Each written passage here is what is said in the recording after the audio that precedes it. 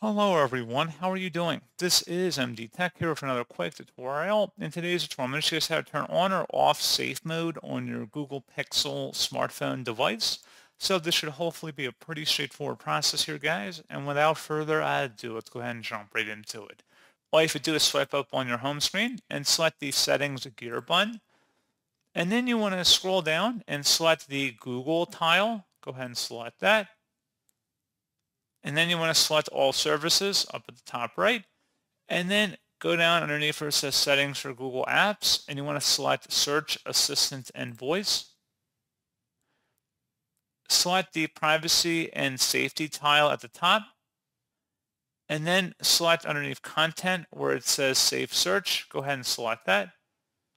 And then at this point, you go ahead and modify your safe mode or safe search settings through here. So if you want to have it completely disabled or turn off, you can select the last option here to show all relevant results. Alternatively, if you want to enable it but just blur out certain potentially inappropriate results, you can select the blur option. And if you just want to filter out more explicit content, just forgetting about the blur, just don't even show it at all, you can select the filter option at the top. And that's all you have to do.